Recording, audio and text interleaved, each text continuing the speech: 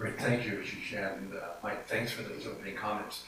I'm going to talk sort of about one of the maps that Tony just showed, which was the second map that showed the enormous diversity of emerging infectious diseases that have come up over the course of his career over the last 30 years.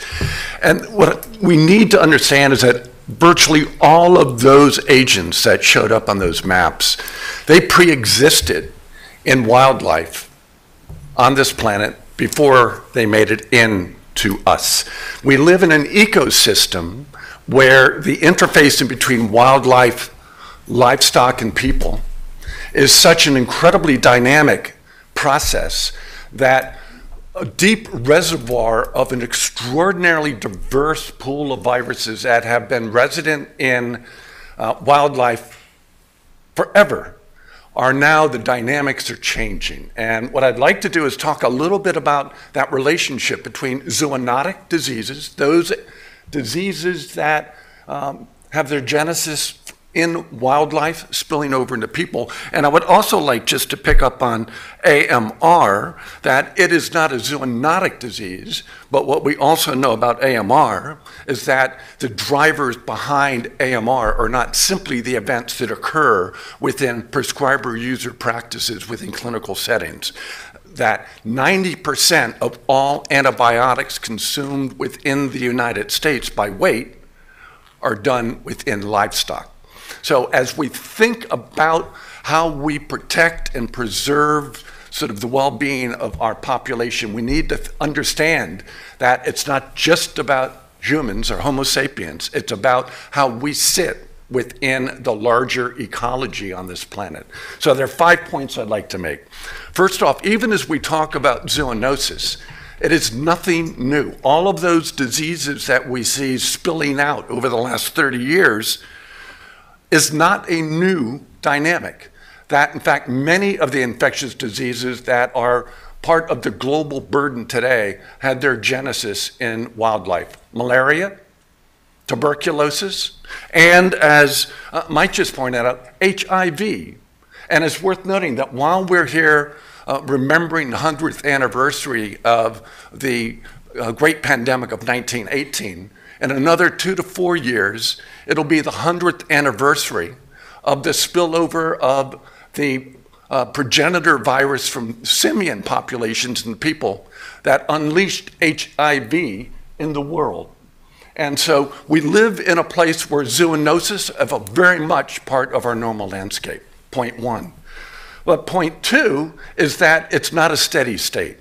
The dynamics of emergent spillover spread within human populations today is radically different in the 21st century than at any other point. Someone mentioned earlier today that if we were here in Boston 100 years ago, the world's population was 1.5 billion people.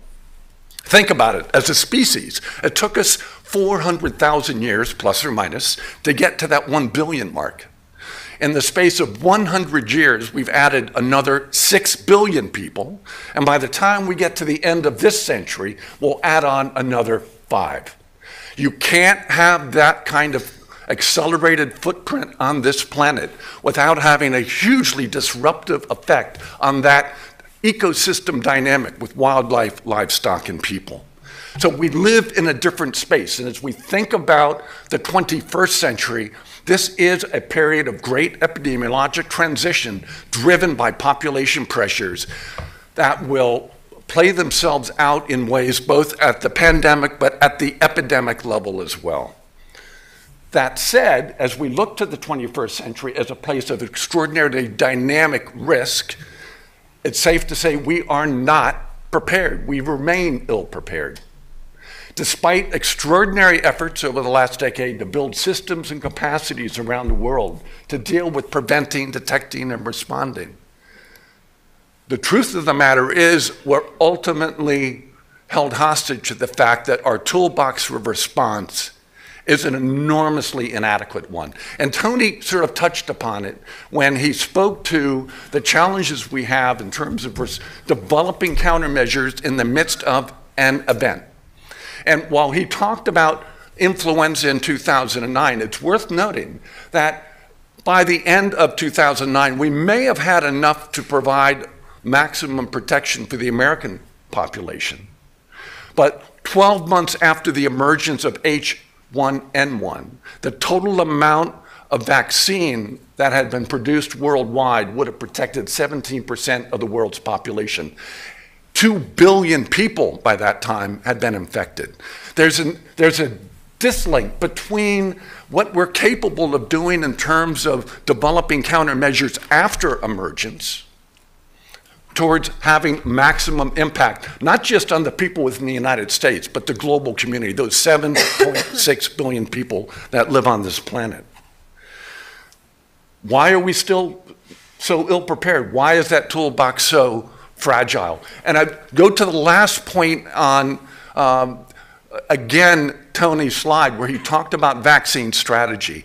And he talked about the prototype strategy, which is not to simply look within the flaviviruses at developing a vaccine against Zika or yellow fever or dengue, which we know do not cross-react with each other.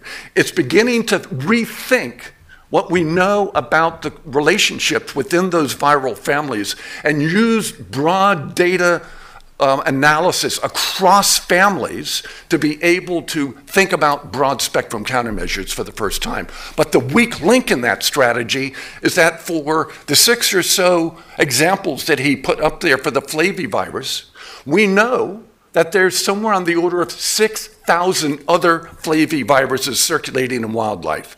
Same thing for filoviruses, Ebolas. Same thing for retroviruses. We live in a world where the pool of viruses which are circulating that we will become increasingly more acquainted with in the 21st century, we've only seen 0.1% of all of those viruses. So I will turn you to my last point. The opportunity we have is to be transformative. Move beyond what are the agent-specific interventions, going after Ebola, going after yellow fever, and begin turning the sciences for emerging viral diseases from what are really low data sciences, almost mom and pop sciences, into big data. What would it take for us to, in fact, go out and characterize those other 6,000 flaviviruses that are out there that are currently circulating in wildlife? What would it take for us to be able to go out and characterize the 6,000 filoviruses? The opportunity is extraordinary. We are not limited by technology. What we are limited by is political will. And we know from work that we've done in partnership with many in this room over the last decade, the feasibility of actually going out into wildlife, collecting those samples, and beginning that characterization, both in terms of their genetic and their ecologic profiles, allow us to transform the sciences of emerging viral diseases from a small agent-specific science into broad spectrum, family level, virome level sciences. Final point, Albert Einstein famously observed that doing the same thing over and over again is the definition of madness. We're not mad, but we are simply, when we think about what's our plan B to plan A, we usually say, we'll do plan A better. What we're arguing for is to transform what we think about Plan B and open up the gauge. Think about the role of this ecosystem we sit in, wildlife, livestock, and people, and use that understanding to begin to transform the questions we're asking and the investments we're making. Thank you.